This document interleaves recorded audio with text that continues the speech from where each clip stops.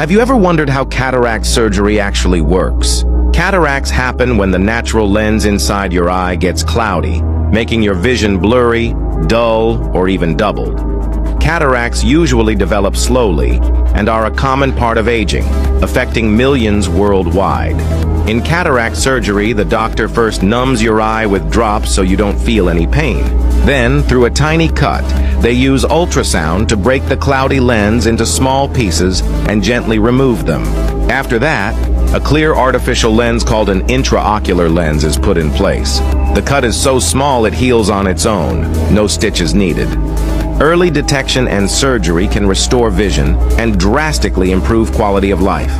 The whole surgery takes just 15 to 30 minutes, and most people go home the same day. Best part? Your vision starts getting better within just a few days. Follow for more simple health facts and medical explainers.